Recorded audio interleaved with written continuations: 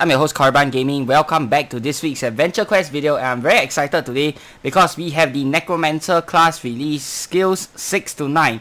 Okay, so unfortunately I'm still in the middle of Olympics warring right now, so I'm still a fully offensive warrior build, but the Necromancer class is more of a beast mage build, which is what I should be currently running right now. So we might not be able to see the full power of the skills throughout this video's testing, but anyways, they are not going to be max level, so we're mostly just going to be looking at what the skill does and their effects. Okay, so let's go Necromancer skill 6 to 9. So I already went through this. Necromancer quests. Okay, Necromancer training. A potential outgoing threat or ongoing threat to the neutrality of the Orcus archive has been identified. Through the reports issued by the Circle, the liminal mantle has been informed of the following disruption of our peace accords. Evidence suggests that the shadow ritualist known as Rune Eater has compromised the peace within our halls by provoking conflict within the archive. Okay, so all of these quests don't really have any backstory to them. It's mostly just the simple quests that you need to do to level things up. Okay, the ones that really have the story will be quests 5, 10, 15 and 20. It's in multiples of 5. Okay, so I don't think we'll see any big story quests this time around. Ooh, very loud thunder and lightning here going on. It's a rainy morning, but you know, I'm up early to give you guys the coverage of the very exciting Necromancer class release. Okay, so Overdrive Onslaught, and they did say that Leech is going to be its own release, the Leech form, okay, which is the form that you go into the moment your character dies, if I'm not wrong. At least that was what happened for the previous Necromancer, so I'm assuming that this time around is probably going to be the same thing. Okay, at least for that mechanic whereby you can transform into Leech form. I'm assuming it will only happen after you die, and because it's so big, it's going to be their own little release. Okay, so we are not going to be seeing it this week, and I think it should come with skill 10. So this week we only have skill 6 to 9, so we don't have the Leech form just yet. Also, for those of you guys who were wondering, I know some of you guys posted on the forums, some of you guys were commenting on some of my other videos asking why was Adventure Quest down yesterday for you guys, and I also experienced the same problem as well as a bunch of other people. Basically, everyone experienced the same problem. As long as you were not locked out during that period, as long as you were logged in during that period, you will not be kicked out. Okay, according to some people, but I was warring halfway and got kicked out. I don't know, maybe it's different for some people. Okay, but yeah, they were updating their servers or something, and so the balance system got stuck at loading and only got fixed a few hours later. So it was down for about like 4 to 5 hours yesterday. Yeah, okay, around 4 hours I think. And it is not the fault of your own, it is on the server side. It is the server side's problem, so it has got nothing to do you don't really need to do anything. Okay, if you're still experiencing the problem, I'll advise you to go ahead and clear your cache. Okay, for those using NRVP's unofficial launcher, that will be Control plus F4. Okay, or is it F5? I can't remember, but yeah, either one, just go ahead and try. Okay, I think it's Control plus F4 to clear your cache, and also to refresh the entire game. For those on the Arctic's launcher, that will be just clearing your cache in the Arctic's launcher. It's on the bottom left hand corner before on the home page of the Arctic's launcher. Okay, so yeah, those are the two methods that you can use to clear your cache, whether you're playing on NRVP's launcher or the Arctic's launcher. Okay, preparations. Beware, your mark is protected by a trap or has turned the focus point into a battleground that favors them.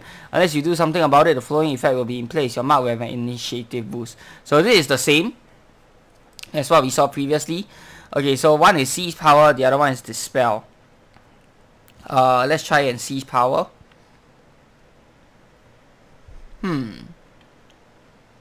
Status Potence, Prismatic Burn, Daze, Weak Burn. Let's try the Strong Burn. Okay, 79 Endurance. Okay, this will be hard.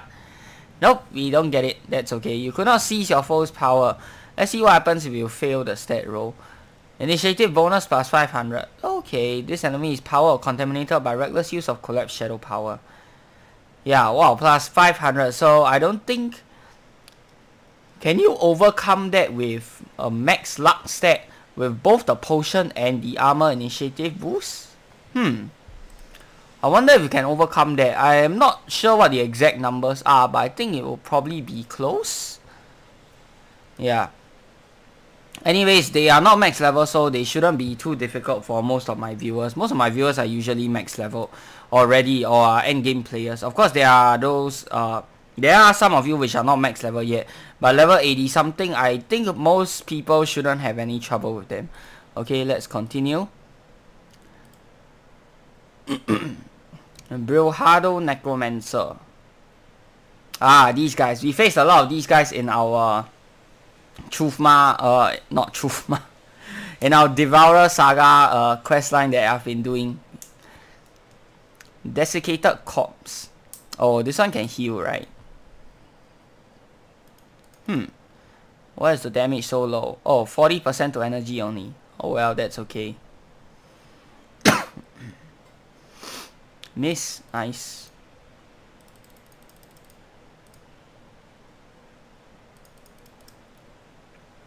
Could probably do blood contract and he'll probably be dead, but I was lazy to switch. That's fine. He'll still be dead the next turn. And done. Next up, Fiery Moglin Ghost. Ooh. This one's probably going to hit pretty hard, but I think we can kill him first. This enemy is a wielder or subject of necromancy powered by a pact with sinister spirits from beyond. Wonder what that does. Doom Pact. There's a lot of flavor effects going on here, but they don't really tell you what they do. I wish they would say something about what they do. Like, what does Doom Pact do? Does it boost their damage? Does it boost their BTH or what? Preparations. Okay, fragile. Let's try this again. We'll try with a weak burn this time. Intelligence. Oh, this is gonna be hard. Okay, we didn't get it. The Empty Mantle. Yep, it's basically just a random creature slapped on with a different name to fit in context with the quest. Let's continue. Necromancer.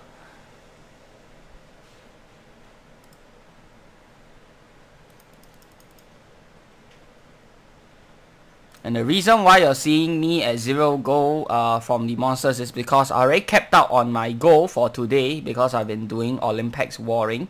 Currently very, very close.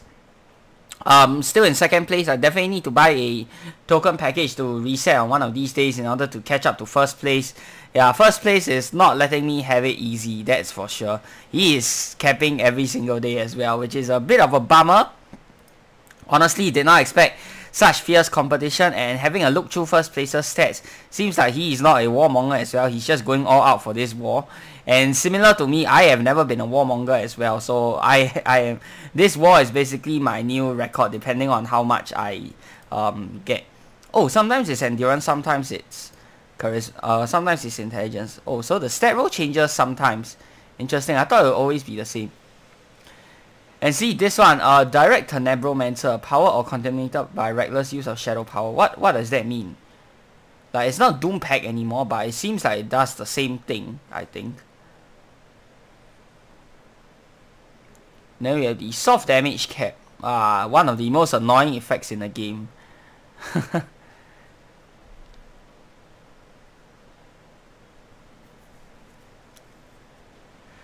You know what? Let's do this so we get an extra turn. Hopefully he dies. Does he die? Oh no, very close though. 29 HP. Alright, goodbye to you. Done. Level 8. Okay, the last one before we can finally go and check out the new skills. I will pull up the info subs in a little bit to see what the new skills are. I'm going to get blood contract for this just to make sure. Nice. Got. Ooh, do we get the drop on this guy or will he get the drop on us? Oh nice, we got the drop on him. Okay, very nice. Hydra. Oh, this should be easy.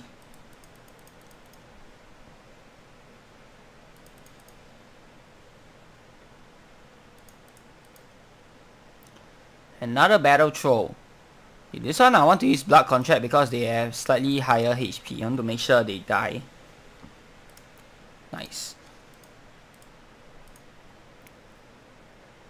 Oh, we finally passed the roll. Wow, that was lucky. I mean, it doesn't really matter if you pass the roll or not. The effects, for an under-leveled monster with these effects, they are still not a big threat. So you guys don't have to worry too much about that. And done. Level 9 Necromancer. Alright, let's go ahead and check out the class skills. Give me a moment while I pull up the info subs, the unofficial ones. Okay, at the time of this recording, I don't think the official subs are out yet, so I'm going to be using the unofficial info subs from the GOG7 Discord. If you guys would like to join the Discord, the link is already up on the screen. Okay, where you can interact with a lot of other like-minded players and the AQ staff as well. And of course, I am sometimes in there to have a little chat. Okay, so Necromancer Cloak. Let's see what we have. I'll take away all of the boosters. Take away the shield as well. Take away Dunamis, and obviously I want to not use this because I don't want Power Word Die to proc again. Okay, so first off, level 6 skill. You have Wraith Work. You have learned to use your stored anima to empower ethereal undead allies and can experiment with constructs wrought from it. Okay, so we have a summon ghost ally here. Seeks between ice and energy. And you can click it to toggle auto hit mode. Auto hit mode, it deals 0.65 times damage. To pay for the auto hit, it gets plus 50% damage, but also costs times 1.5 times upkeep. Okay. So, ghostly heroes with unfinished quests have gladly made a pact with you to fulfill them. They can seek between ice and energy as well as sacrifice damage plus mana to never miss. Okay. I have to be very honest. I am not a fan of this artwork. What is this? Come on. We waited so long to get this? Really?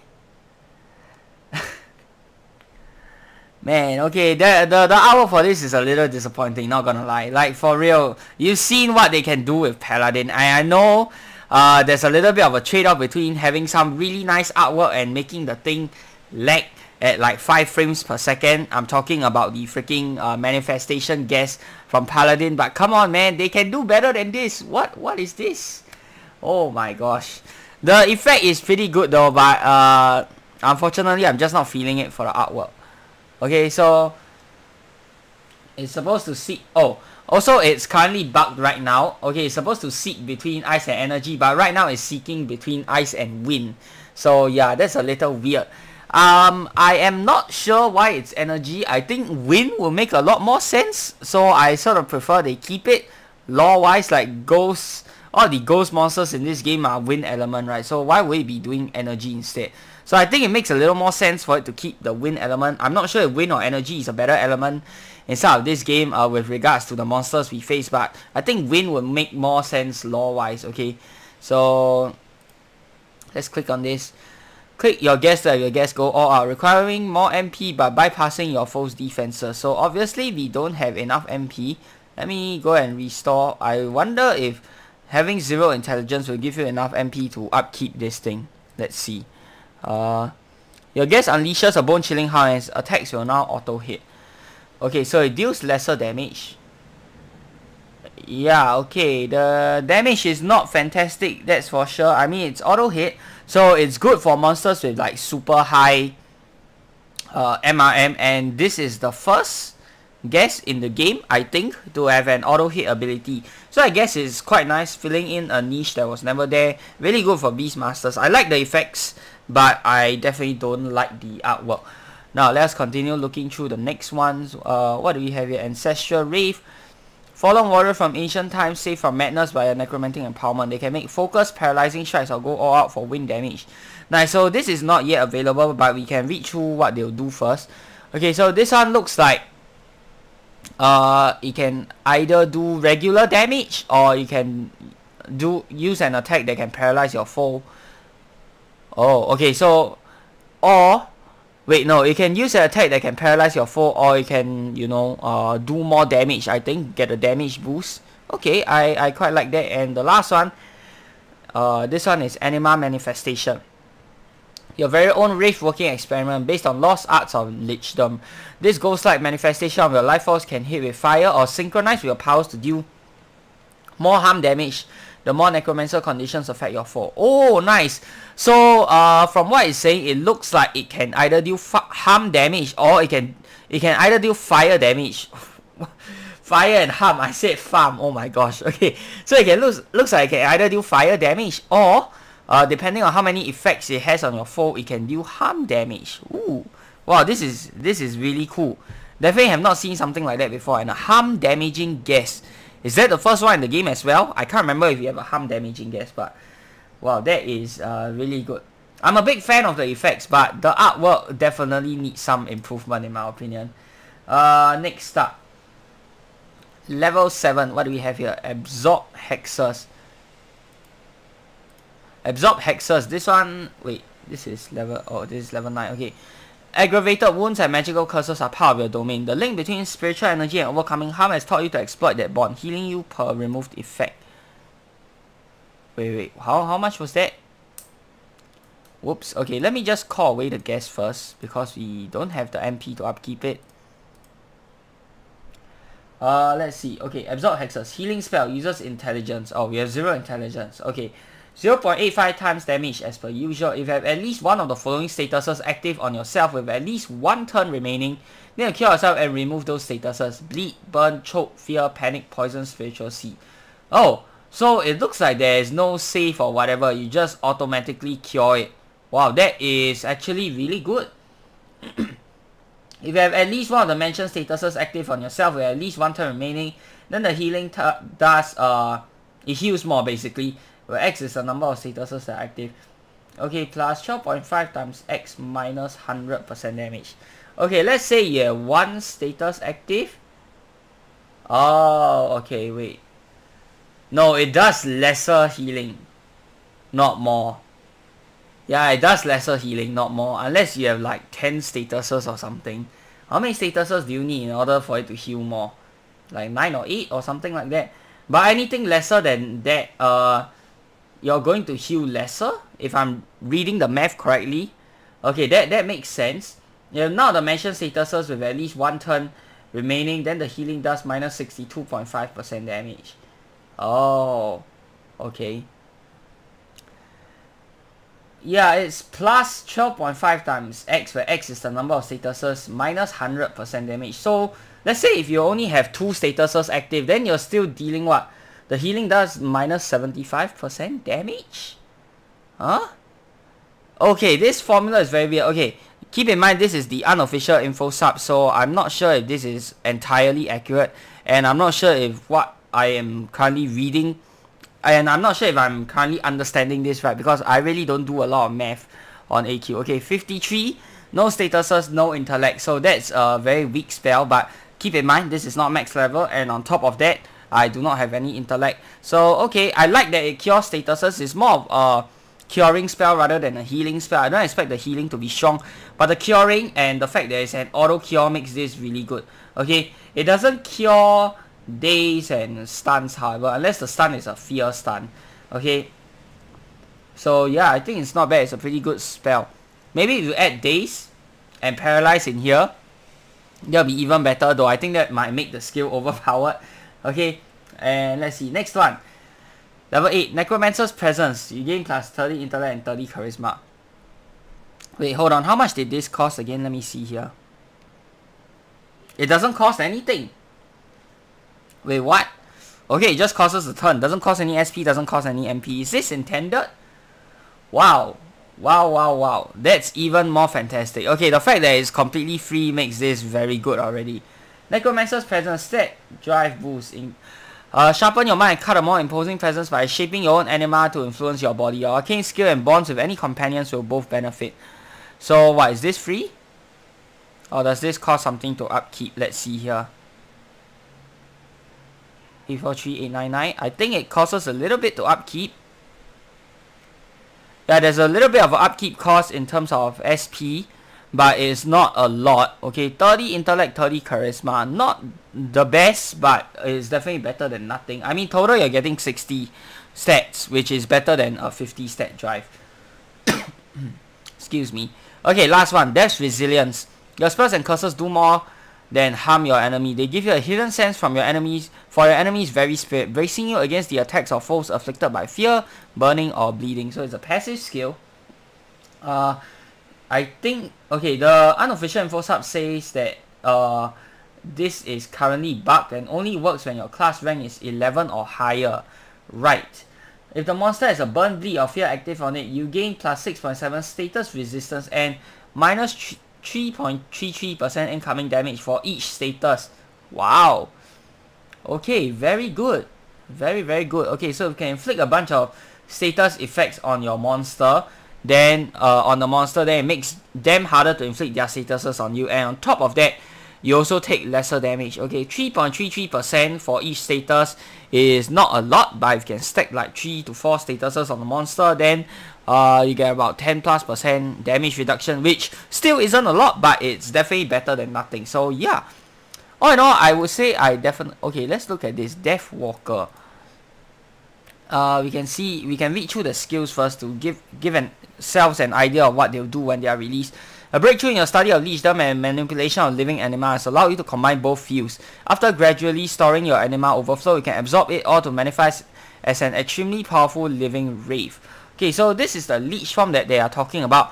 Looks like it's going to be a little different. It's no longer going to be when you die you turn into a leech. It looks like once you have enough anima, then you can transform into a living wraith. Okay, they didn't say leech here, so living wraith, that's what you'll be.